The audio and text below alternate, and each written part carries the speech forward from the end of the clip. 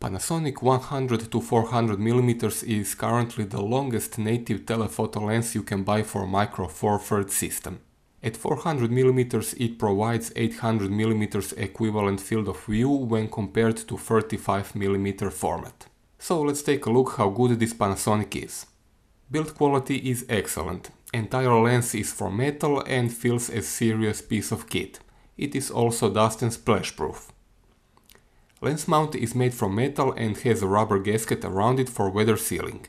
Weight is just a little bit under a kilogram. Mounted on a big body like GH5, it is well balanced and handles quite well. Here's a comparison with the new 12 to 60mm lens so you can get a feeling how big or small it is. I find it quite compact for a lens that goes to 800mm equivalent. Small metal lens hood is built in. Another one bigger and made from plastic is part of the package. It attaches on the metal hood with small screw.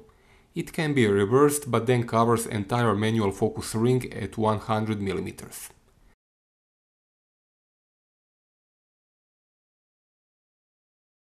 Lens cap has pinchers in the middle of the cap, what means it can be removed when the lens hood is on the lens.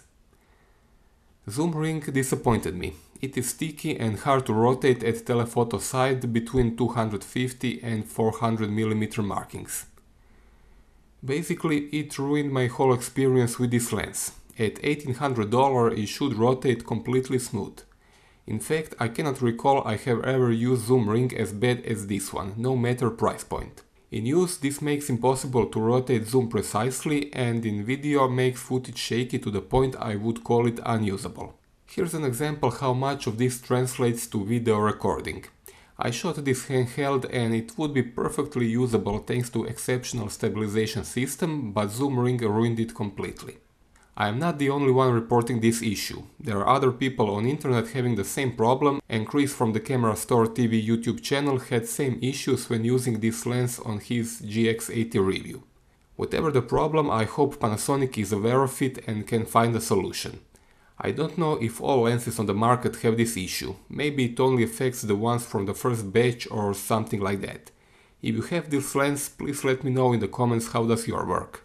There is a locking switch between zoom and focus ring to prevent zoom creep. Focusing is internal. Front element does not rotate nor extend when focusing. The lens only extends when zooming. Manual focusing uses focus by wire technology, which means focus ring rotates infinitely. At least this one rotates as it should, smooth with just enough resistance to avoid accidental rotation. Finally, tripod mount is part of the retail package.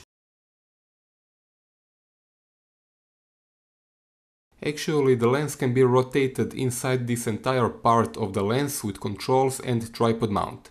Really elegant solution. Here's a comparison how much this lens can zoom in real life situation. Let's start with 12mm just to give you idea of distances. This is at 25 and this is 60mm. And now 100 to 400mm lens at 100 all the way to 400mm. Even better, this is 100% crop from 20 megapixel GH5 image. I can clearly see faces and I checked later on Google Earth.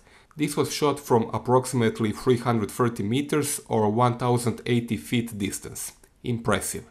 Optical stabilization is built in and gives its maximum when used on the latest dual OIS bodies like GH5, GX8 and GX80, which can use both sensor and lens stabilization at the same time.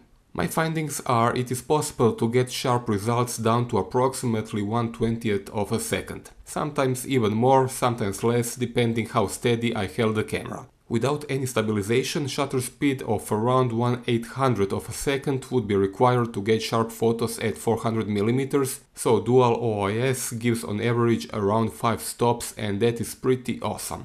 Sharpness is nice at 100 and 200mm at center. Corners are a bit worse but still acceptable. At 300 and 400mm things go slightly worse, and especially in the corners, but what these crops do not show is overall less contrast in images. In real life, images are awesome as long as you resize them for PC monitor viewing or print on smaller or medium formats, up to A4 approximately. As soon as you start cropping them to 100%, lack of contrast and resolution at 300 and 400mm focal lengths can easily be seen. I find it acceptable within this price range, but if you plan getting this lens and pixel peep it, you will be disappointed. The only lens that does significantly better at this focal length is Olympus 300mm prime. I should have it for review by the end of the week after I publish this review, so stay tuned as I have a feeling Olympus will be exceptional piece of glass. As for bokeh, I think it is rather good. When having enough distance between subject and background will be completely smooth. If not, branches can create a bit harsh looking backgrounds in some cases, but there are far worse lenses out there. I tested this lens for decentering and focus shift and couldn't find any signs of it. Focus breathing is not present. This is good lens for video recording.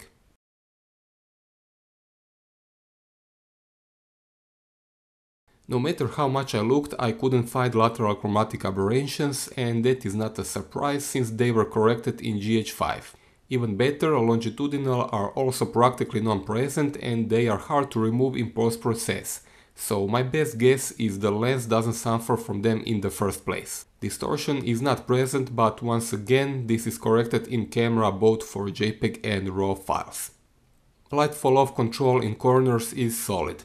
It can be noticed wide open and disappears slightly when stepping down aperture. It is spread gently across most of the frame and not only in corners, so to remove it completely a setting with a narrow midpoint must be used.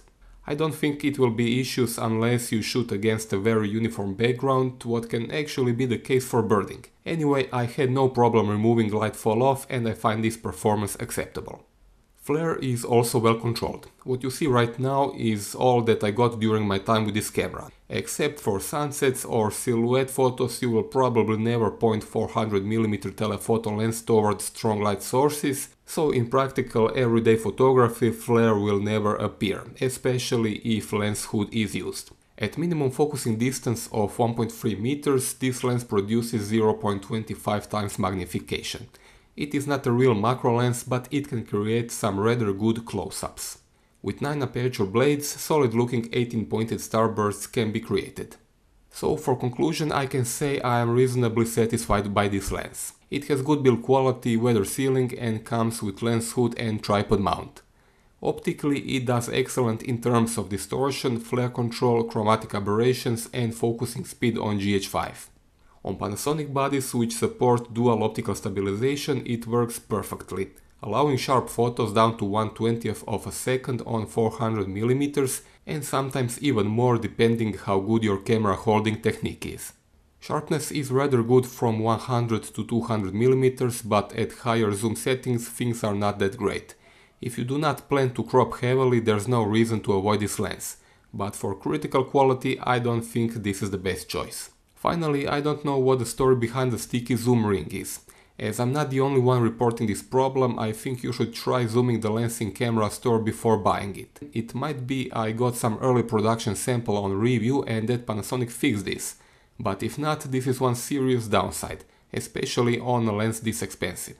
That's all for this review. If you have a question, feel free to ask me in the comment section below. Subscribe to my channel for updates, and if you want to support my work, buy anything on Amazon using my affiliate links below the video. You will not pay any more than otherwise, but I will get a small percentage. Thanks for watching.